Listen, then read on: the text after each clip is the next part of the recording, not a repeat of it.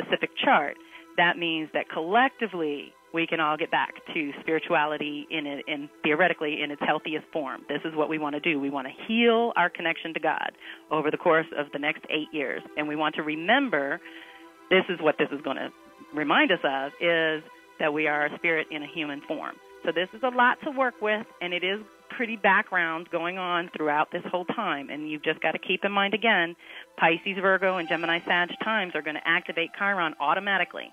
So anytime, those 4 times a year, we're going to get engaged with our healing process. And any of that energy in your chart is going to be engaged ongoing for the whole 8-year period. So that's a lot to be dealing with deep, eternal wounds. You know, that's pretty heavy. So we want to give the flow a structure, find a time and place, create some healthy boundaries, do what you've got to do, and then step out of it and keep moving. We don't want to get sucked in. We don't want to hit rock bottom to find God, but very often that's what happens. So just being mindful of the tests that are coming at you, and anything that you recognize, honest to God, you have got to choose differently this time. That's how that works. Right now, the custom tests are seeing if you really have moved into this new identity and have really set the new goals that are going to support the new identity going forward. And so old you kind of tests are going to come up. And it is vital. Every time that you make a new decision in the face of an old problem, you're going to gain a brick of strength, you know, and just brick by brick, you're going to build your strength back up, which is another Chiron healing process that we can work with, and gain that strength of the new identity so that you can stand on it, so that you don't have to think so hard when these tests come up, but you're looking at it and you're like, oh, that looks familiar, that feels familiar, it sounds familiar, it smells familiar, you know, what are we going to do? So just being mindful that you want to choose differently, especially in the face of things that you recognize, that you know you've seen before, you know you've been through it before. Do you really have to go through it the same way you did before? I mean, a lot of these things are repetitive, and they come and they go and they come back up.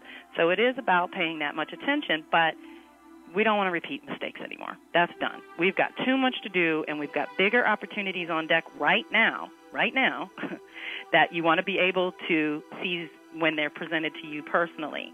Now, the other thing and the final thing, as we wrap it up, is next week, in preparation, before we even talk on the 23rd, like I said, Sun's going to move into Taurus, Chiron's going to move into Pisces.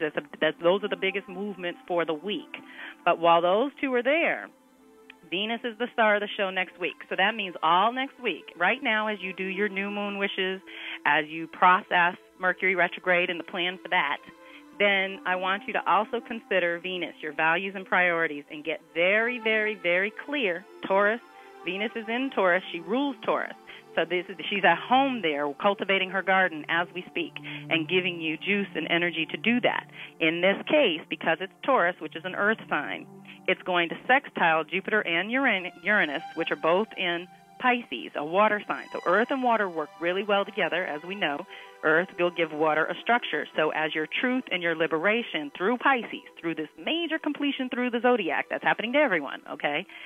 As that gets processed, in this sextile is an opportunity for your values to take root in Taurus. How deep is that? This is so beautiful, and we have all week to work it.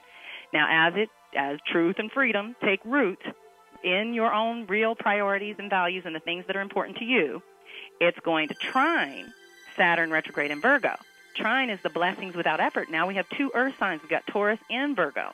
So as Saturn's finishing up its little jaunt through Virgo and finishing up the healing work of your own reality and your own personal structure, Venus, the values of Taurus, is going to come in and say, ooh, let's make it beautiful, let's make it juicy, let's make it spicy and delicious.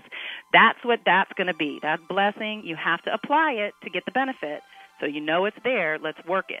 We want to work it between your values and your responsibilities are getting together in the earth, getting anchored in this new realm. How beautiful is that? Now, the only challenge is coming up is while Venus is in Taurus, it's going to square Neptune in Aquarius, and all of the Taurus planets, Sun, Mercury retrograde, and Venus and Taurus are all constantly squaring the Mars and Leo. So we're being tested on our Mars and Leo work, and we're being tested in our healing Trinity work with this current energy. And thank God it only lasts a month or two, but this is the test between Taurus and Leo and Taurus and Aquarius. So how are you doing?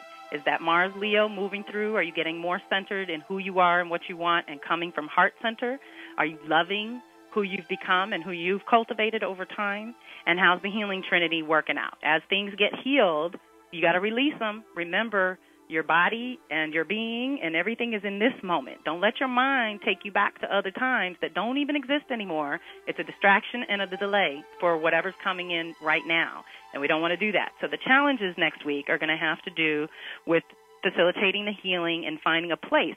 You know, some people are so attached to their wounds, they don't know how to act when they're finally don't have them anymore, and when they're not part of their story and they're not part of their identity anymore. I mean, who are you when all the wounds have healed and you're really presented with a clean slate? Well, that's what the Aries new moon is giving us, and spring equinox gives us every year, and there's just lots of new energy to tune into. So watch those tests. The square is a test. That means a decision has to be made. It means movement's happening, and while those guys are moving through Taurus, squaring that Mars and Leo, this is the first test of Mars going forward, of that new identity and the love and the passion that you were cultivating through that process. And that's all on the table for next week. So I just want you to keep in mind, for next week, it's the final planet entering into Taurus, so we'll have a month of the sun illuminating that. Remember, Venus and Mercury are moving ahead of her, but now that Mercury's slowing down to move backwards, that order is going to change, and Venus at the moment is still ahead of the game. So she's going through saying, okay, we've got to change the values and priorities before we can change our minds or change our thinking or change our world or our bodies or our physical situation. We've got to get our priorities straight. What's important to you? And this is about really, truly simple, basic, fundamental needs and desires. What's really important to you? We're talking 1, 2, 3. We don't have time for 25 different things that we want to do. Right now we have to simplify and stabilize the basics that hold our lives together and make it work properly. So working on that is really tremendously supported throughout this whole week before we get together later. Now, anybody in the studio have any questions? I don't know. But for now, I want you just tuning in. Aries is fire. Pisces is water. Taurus is earth. We still have some Aquarius planets, which is air. So we have access to all 4 elements, which is pretty delicious and gives you different things to work with. I'm of the mind, as a Cancer, my moods rule the day. So I got to be in the mood or it doesn't happen. So in this case, if you're in the mood to deal with earth, which is reality, or fire, which is ideas, or I guess air is ideas, fire is creativity and getting it moving, and water is flow and your emotions and things. So whatever you're working on, there's something to support that and push you into the next level and get you ready for this full moon in Scorpio, which is going to be pretty potent. So we're working it out. We're finishing up the spring equinox, 6 weeks of that sacred season before we move into Beltane, which is the 1st of May, around the 1st of May, and that's when the planets in the sky hit 15 degrees Taurus. And wherever that is, we get to infuse with some light and love for the summertime and get ready for summer solstice. So that's where we're at, everyone. And if you have any questions, there's lots of articles and free calls and more audios and things. If you just want to Google Kelly M. Beard or Karmic Tools or Lunar Reflections, I'm very easy to track down, and you're more than welcome to finding more information on specifics for you.